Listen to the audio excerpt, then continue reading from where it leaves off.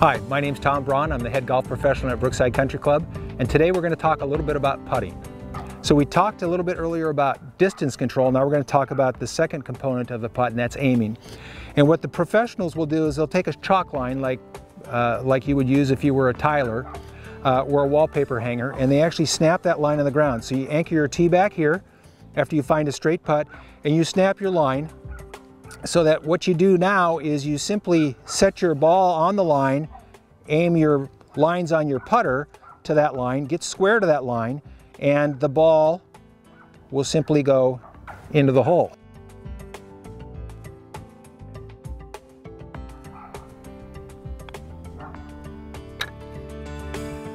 We hope that this putting tip was helpful for you and it improves your putting game, and we'll see you on the links.